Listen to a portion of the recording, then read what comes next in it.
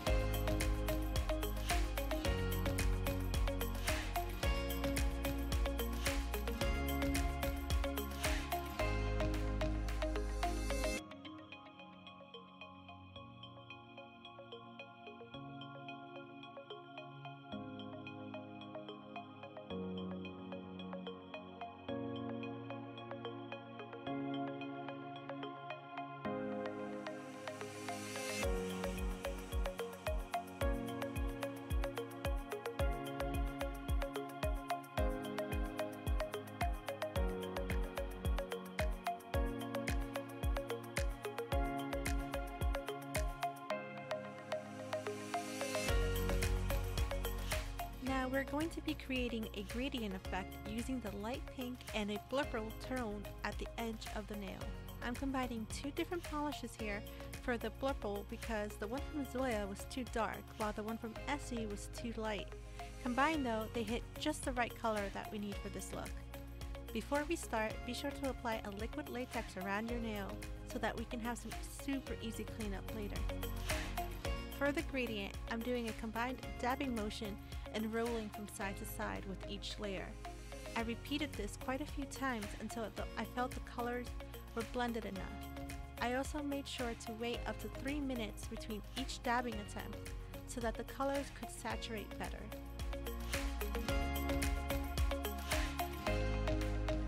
I've been out of the nail game for a while, but if there is still one thing I know is that all gradients need that special touch that comes from China Glaze's Fairy Dust. Next, we're going back to our index nail and using white acrylic paint and a thin brush, I'm painting white lines to create a broken shard effect. The lines don't have to be perfect because we'll be filling in the spots with polish later. Make sure to also outline around the nail with the white paint. And we'll be repeating the same steps on our pinky nail while we wait for the index nail to dry.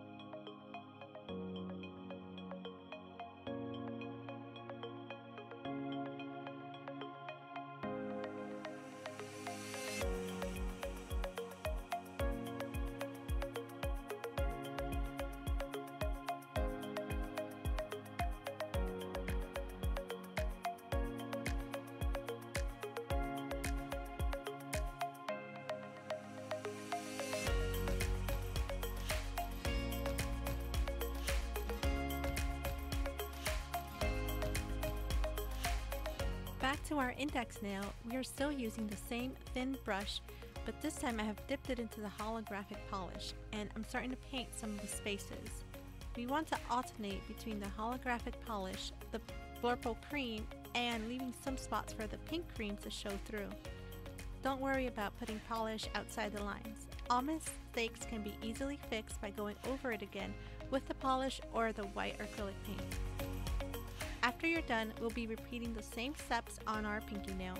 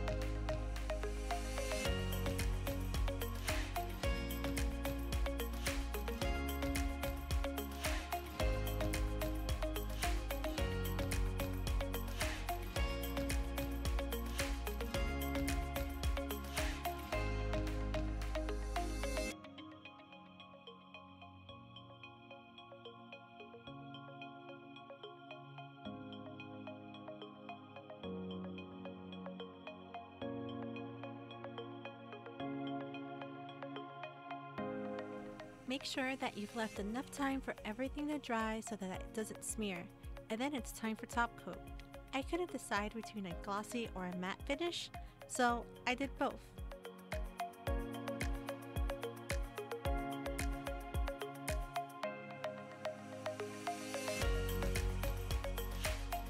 And that's it. Super simple, but I love the end result.